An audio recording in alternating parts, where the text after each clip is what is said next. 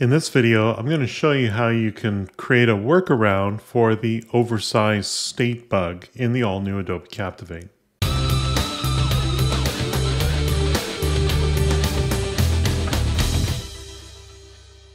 So I've been preparing my material for the Adobe Learning Summit in Las Vegas later this month.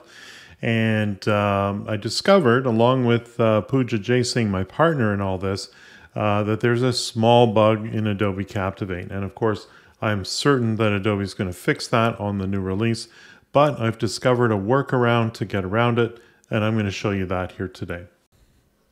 Okay, so both Pooja and I were working on some custom interactions or advanced interactions, and one of the things that we discovered is that if we were going to set a state, such as the state for a character, this bug would show up, and making it very difficult to select the actual state that you wish to use.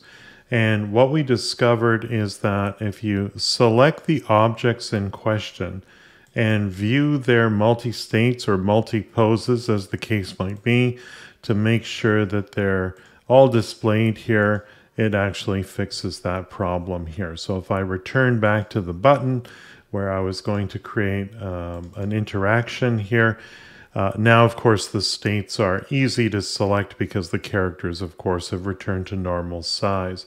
And this would be available for even things like text, which was looking all askew as well, and body text as well. So that seems to fix it. Display the states. And again, I'm sure Adobe will send out an update real soon that fixes that issue.